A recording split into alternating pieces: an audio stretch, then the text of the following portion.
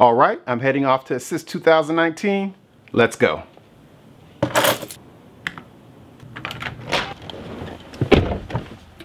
So this is my second year attending the Assist show, and I can't even begin to describe how important organizations like this are for security guard companies. In fact, I will leave a link to the video that I did for the 2018 show up in one of these corners someplace.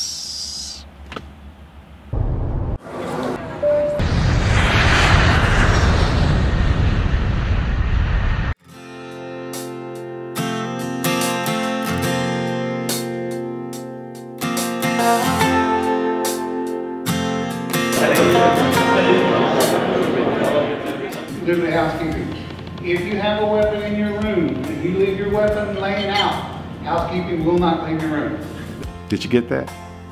Before we get started, go lock up your guns.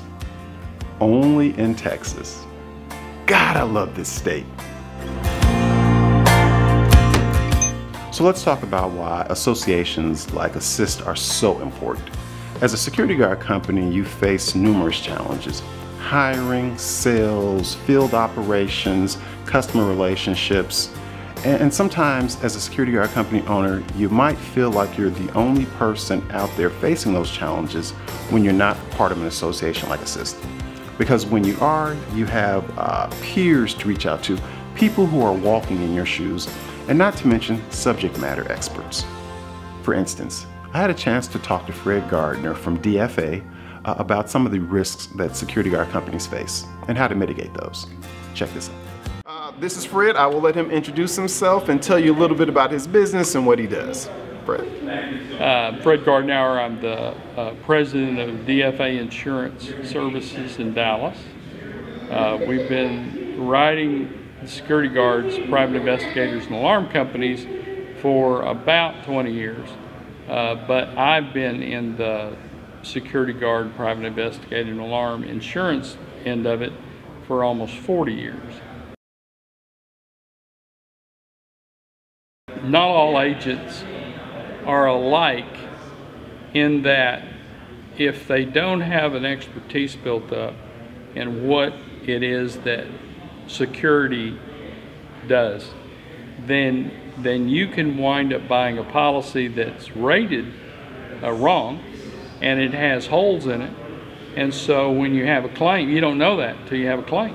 Then you have a claim, find out that you didn't have coverage for lost key, as an example. Or your lost key coverage was $2,500 and you're doing a 49-story building and it's going to cost 50 grand to have it rekeyed because your security guard lost the master key.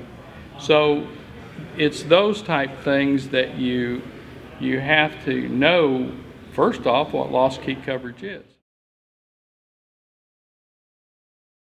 Okay, number one, it starts with your contract. If you give too much away in your contract, then you're going to open yourself up for a lawsuit. And what I'm saying is, I'll give you an example. When I say you're opening yourself up, if you tell a company that I guarantee you will not have any losses if you hire my company, you can't guarantee that. Security guards were never created to be a guaranteed no loss. They're a loss deterrent. The second thing is, if you've written if you get somebody to write your contract correctly, then it also won't make you responsible for care, custody, and control. As an example, if you're going to guard a trucking terminal, and that trucking terminal, you tell them that they need 5 guards and a set of cameras to correctly guard their truck lot, their trailer lot. And they say, well, we can't afford that. What we want is 2 guards and cameras. And so any thief in there that's worth their salt will cut through the back fence. They'll go to a trailer that they've already gotten inside information that has electronics. And before the guard makes it around the perimeter, they will have cleaned that entire trailer out of electronics. Now, if your contract's written correctly, then you're not responsible for their loss because you did everything that you have post orders and by contract to do. So that leads me into the third thing, your post orders. Your post orders have to be definite and they have to be finite. You have to make sure that you spell out to the client that this is what we do. This is what we will do. We will have 2 guards, 1 at the gate, 1 on the perimeter patrol, and we will have them here 24/7. That's a post order that you can stand by. Then you don't get in trouble unless your guard doesn't show up and your supervisor doesn't catch it. That's a whole different issue, but that's where your insurance now kicks in, because if you violate post orders and you have a loss, then your insurance company is going to respond to that. If you do everything that you're supposed to do and you have a loss, your insurance company is going to defend you, but they're not going to probably pay that loss.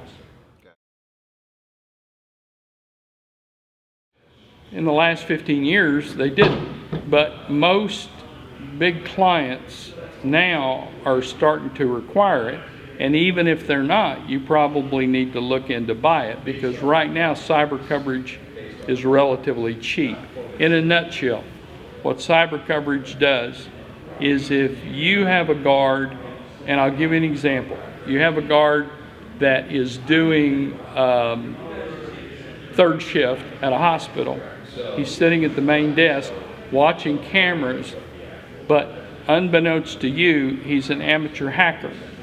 So he takes his laptop, and while he's sitting watching these cameras, he decides to see if he can hack into their system. He does. Now, he gets all the controls he needs in their computer, so when he leaves, now he can sit in his apartment and he can cut off their air, cut off their heat, cut off their oxygen, cut off their hydrogen. He can manipulate different zones. And the hospital is running around with like a rabbit trying to figure out why all these things are happening when in reality it's this security guard that's creating the chaos. So, by the way, that actually did happen, and that security guard got busted by the feds, is now doing 15 years, but that's what cyber liability is. It protects sensitive information that even if that's not one of your responsibilities, it protects sensitive information because one of your employees decided to take it upon themselves to play a game. Perfect. You can go to our website, which is D as in David, F as in Frank, A as in Albert, insure, INSURE.com, and you can contact us that way. You can fill out an application, hit submit, and then we can get you a quote. Perfect. Thanks. Well, that's it for this week, and I hope you enjoyed the video. If you did enjoy the video, please click the like button below, and if you haven't already done so, please subscribe to our YouTube channel because you would really be helping me out. Thanks, everybody. See you next week, and stay safe.